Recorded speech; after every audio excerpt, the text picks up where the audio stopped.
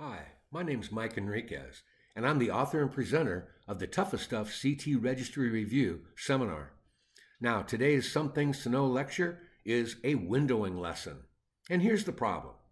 Calculate the range of Hounsfield units presented when window level is 50 and the window width is 200.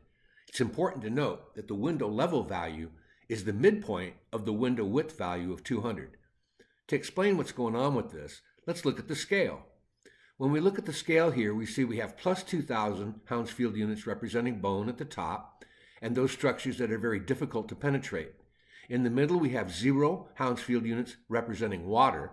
The range is actually plus 4 to minus 4. And then down at the bottom, we have minus 2,000 Hounsfield units representing those structures like air that are easy to penetrate. So now, when we look at our problem to calculate the range of Hounsfield units presented when window level or window center is 50 Hounsfield units and the window width is 200 Hounsfield units, take a look at the middle portion right here. Here's where we are at plus 50 Hounsfield units, plus 50 up from 0. And the problem is the window width is 200, which means that on the scale, we'll be at a point that will be plus 100 plus 50, and minus 100 from plus 50. When we add 100 to plus 50, we get 150 positive units, which is the top of the range. And then when we subtract 100 units from plus 50, we get minus 50 Hounsfield units, representing the bottom of the range. That means that the answer to our problem is going to be right here, 150 to minus 50, as far as the range of Hounsfield units represented as the answer to the problem. Let's take a look at the hyper solution.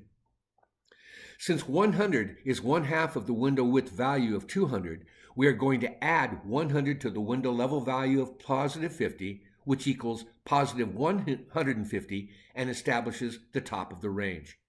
And then we will subtract 100 from positive 50. That will equal negative 50, which establishes the bottom of the range.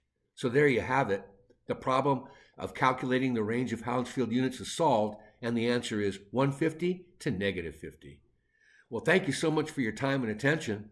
If you need additional help in your preparation for the CT registry exam, go to www.radprof.com and check out my online on-demand webinar, which is approved for 16 Category A CE credits and satisfies the ART structured education requirement.